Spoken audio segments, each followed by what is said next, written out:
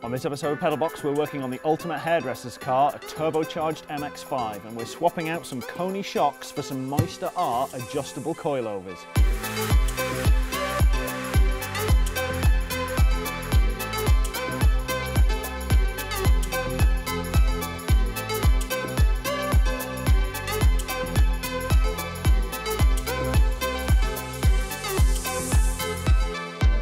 Today we're going to be working on everyone's favourite hairdresser's car. We've got our patron Iddy's Mazda MX-5 here in NC that we're going to put some nice new coilovers on. It's already got some trick suspension in it, Koni adjustable shocks and bits and pieces, but they're not very easy to tweak around, and it's neither great at track use nor on the road. So we're going to put these in, which hopefully will do a lot better at both, on top of the existing mods. It's already pretty well built. Hairdresser's car it may be, but it does have a very, very, very nice hairdryer under the bonnet, courtesy of Garret.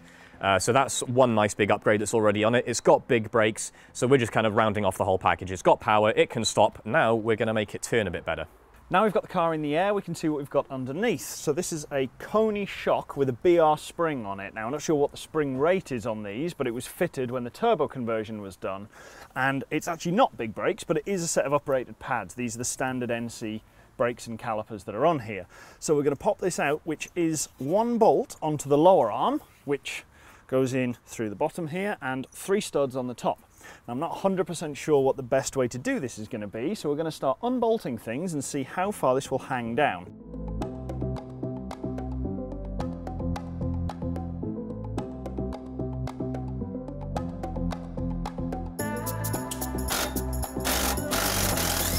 There you go. Oh, that's the way. So one thing you have to do is take out these 2 bolts from the top of here, and that releases the upper swing arm.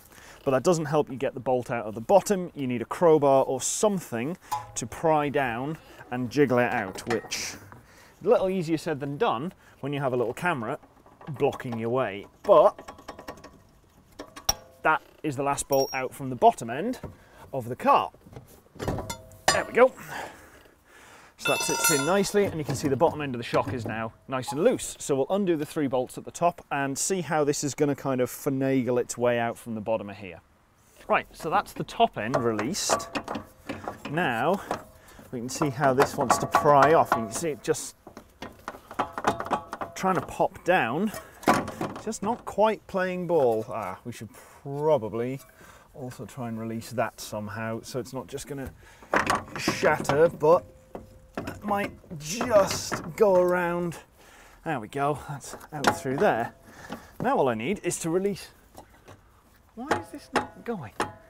It's off. Why are you not coming off? There we go, it's going now.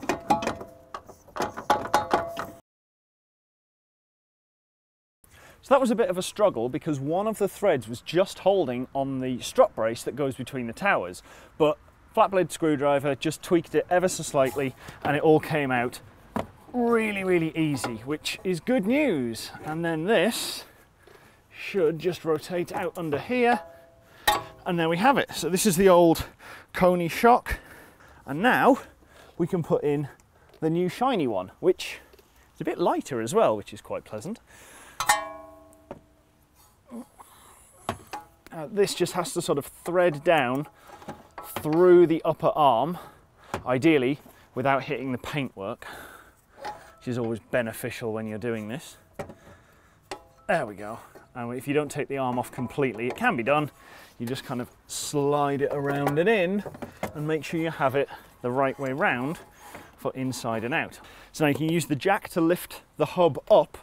The lower arm will push on the cradle at the bottom of the shock and push the studs up into the top of the engine, or in the engine bay.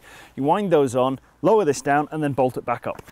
Now we've got the front of the car done, we can move on to the back, and this mounts a little bit differently. This one bolts in from the underside and from the top. There's one retaining bolt on the bottom here, which is fairly small, and then 2 much bigger bolts on the top that actually mount it. This one just holds it in place so that you can move it around, and there's one big bolt that goes into the back of the hub on the inside of here. To get it off, you still need to remove the upper arms, much the same as the front with the wishbone, and it's just 2 big 17 bolts. And a nice big breaker bar should just crack them really easily, and then they just gently turn out with the spanner.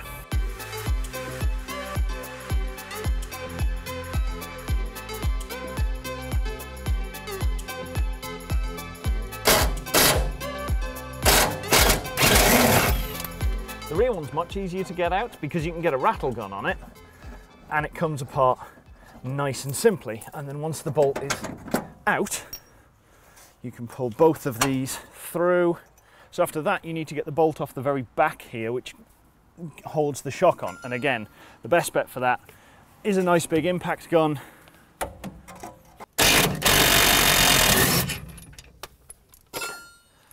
And that takes that bolt off. It has got a kind of funny shaped washer on it, which fits nicely into the back. Right, so that's all the bolts on this end. Now we'll jump into the back of the car and grab the 2 bolts off the top and then slide this out and down.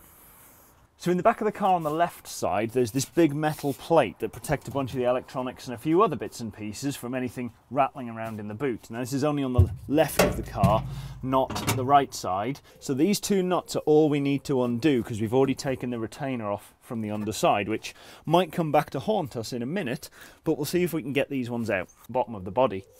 So now I've got the inside undone, we can push this off the back of the hub here, and if everything works out right, this should come out relatively easily.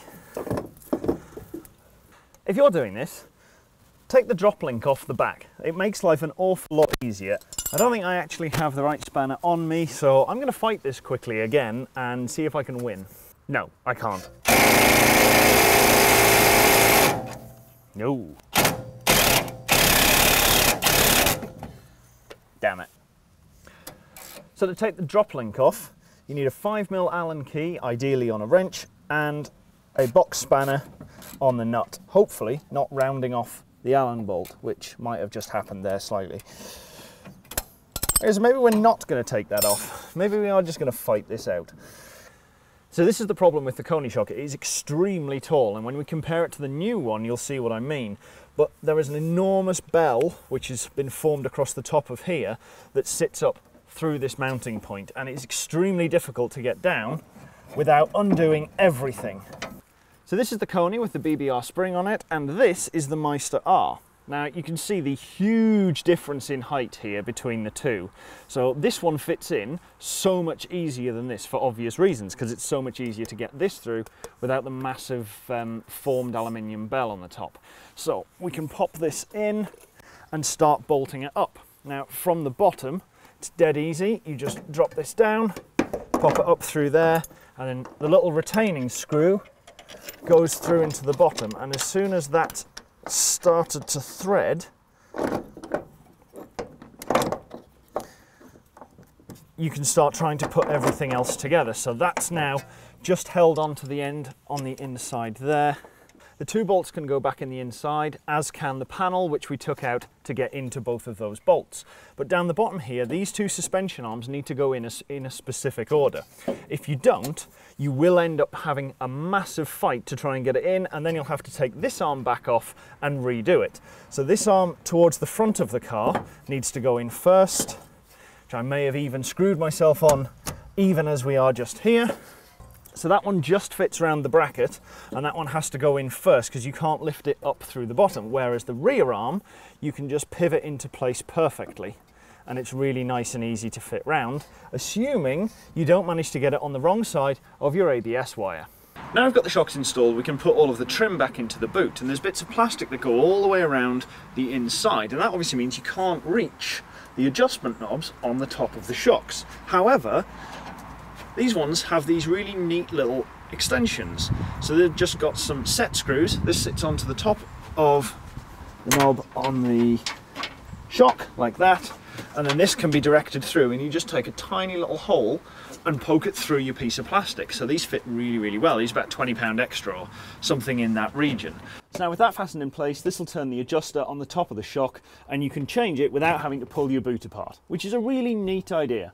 We've got the car back down on the ground now, and it looks really good. We adjusted the spring so it sits all the same height all the way around. It is really nice. It's probably going to settle out a little bit though when it starts driving around some, and because it's starting to get dark, we're probably not going to be able to look at it much more this evening. It is going to the track soon, however. It's going to go to Llandau in Wales, so hopefully we'll get a bit of video on that sent to us from Dave, and we can put it on the end of this video. Thanks very much to our friend and patron Dave for bringing his car over so that we could video fitting on the Meister R coilovers to his MX-5. We've got more content coming up on our fleet of cars soon, and Chris is going to be back for more than just an intro very, very soon. For now, let's enjoy a hot lap of this 270 horsepower turbocharged MX-5 on track at Llandau in Wales.